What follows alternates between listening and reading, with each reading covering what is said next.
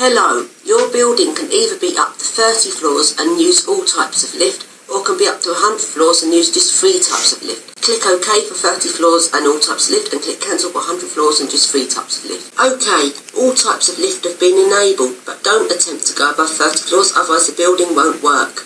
Choose a texture and choose a building style.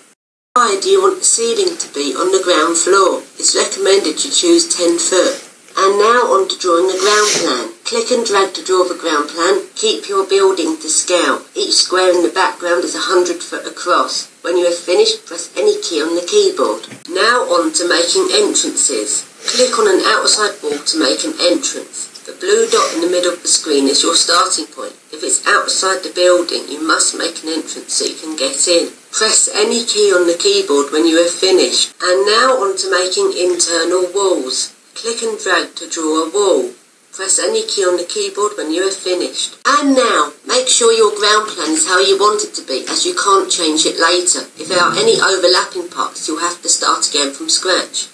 And now, moving on to the first floor and on to the rest of your building. On each floor, you'll be asked how high you want the ceiling to be. Then you'll be given 3 options. The first option is to create a new floor plan. If you want to do this, you have to choose this option before any of the others. By default, your floor's floor plan will be the same as the floor below. But if you click this option, you can change to have a different floor plan.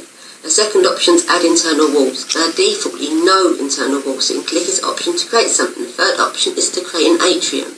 After you've finished doing options on a floor, you can click to create another floor, or you can click to set the last floor and get taken on to doing lifts. And now on to the lift. Click where you want to put the lift. What is the lowest floor the lift goes to? And what is the highest floor? What floors do you want the lift to stop at? You can choose all floors for it to stop at all floors, but you can click choose what floors and you get the choice on each floor. Custom floors doesn't yet work, and non-stop only stops at the lowest and highest floor. What sort of lift do you want it to be? Choose what direction you can get out of the lift, then click done. You can choose more than one direction if you want your lift to have more than one set of doors. Click yes to create another lift, click no, and your building is now finished. Loading complete. Your building is now ready. The code has appeared lower down on the screen. Go into Skyscraper Sims building folder, copy and paste any building and rename it to what you want to call it. Go into that building and delete the code, then copy and paste the code that is lower down on the screen and put it into that building, save it and run Skyscraper Sim and see your building.